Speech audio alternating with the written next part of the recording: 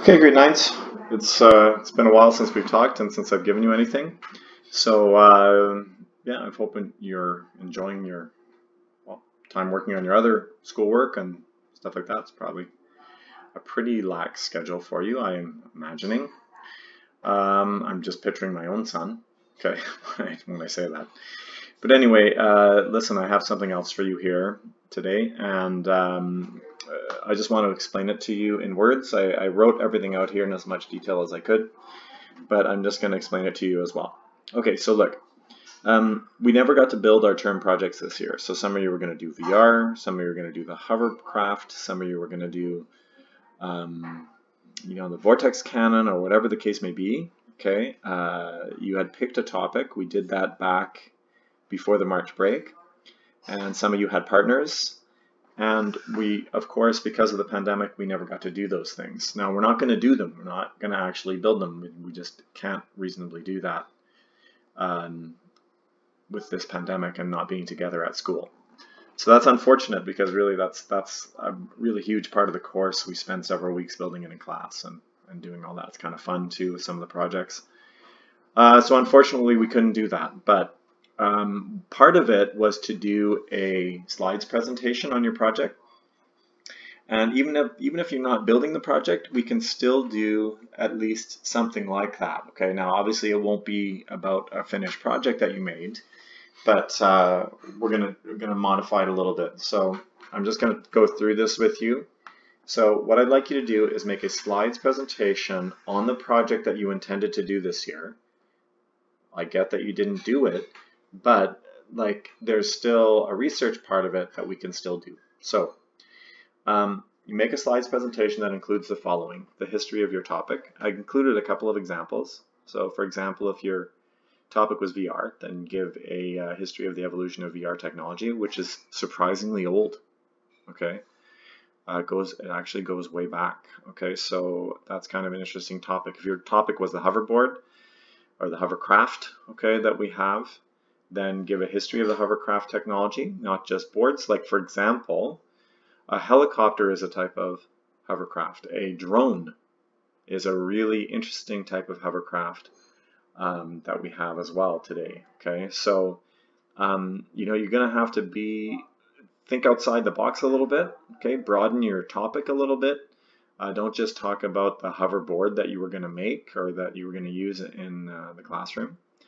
Okay, if it was the lie detector, there's a long history of lie detectors, stuff like that. Okay, so it depends on what your topic was, of course, but there's a history to everything. Okay, so we're all coming up with topics that were not brand new, that you just came up with on the top of your head.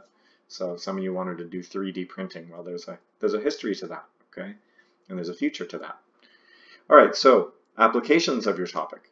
So for example, I use the example of VR here. VR, lots of people use it for gaming. That's just one application. Virtual medicine, which is in the COVID-19 era, kind of something that is probably going to be expanded. Okay, design, you can design things in VR. It's kind of like when you see Tony Stark and in the Avengers or in the Iron Man movies, and he's using like holograms, to design things. Well, VR maybe it's not as cool as the holograms, but I mean that's what we do with it, right? That's one of the things.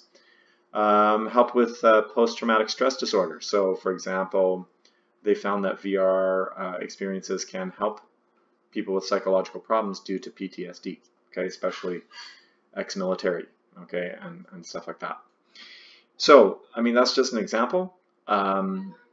Obviously 3D printing and whatever your topic is, there's always applications, hoverboards, and so on. So you just have to think about that and include a few applications, right? Future applications. So a lot of these things are in development now.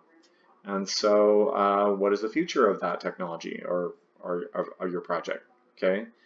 And also I want you to give me, I know that we didn't get to follow through on these plans, but your plan for this semester, I'm just going to get rid of that cursor if I can. So your plan for this semester, what were you going to do?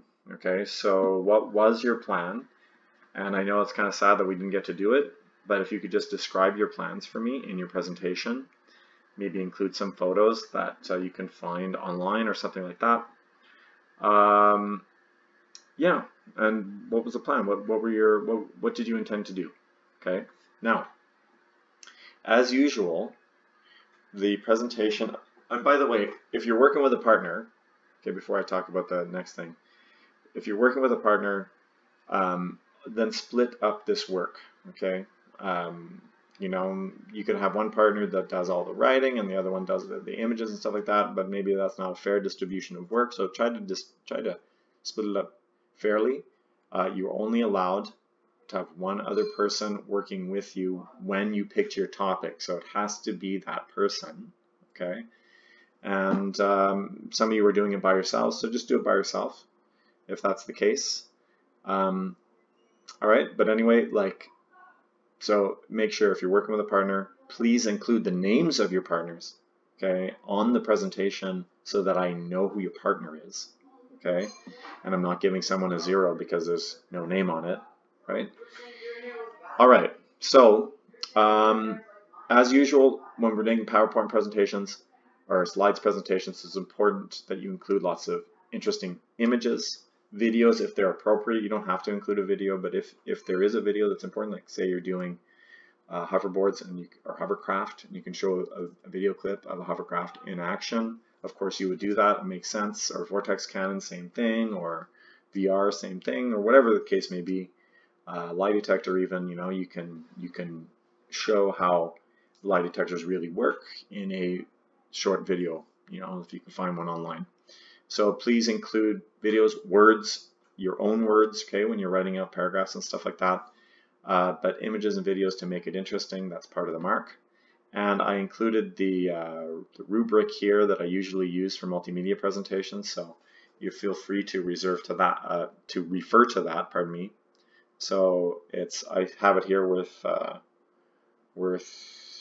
35 marks. So yeah, it's kind of an important project. So anyway, guys, well, it's late in the week. It's only Thursday this week, so it's not going to be due by the weekend. We'll make it due next week, okay? You know, let's say by the end of the week, by Friday. And yeah, that's it. So if you have any questions, just send them along. Otherwise, please read these instructions. Please don't send me questions before you've thoroughly read through the instructions. Okay, that's why I post them here, and that's why I make these videos.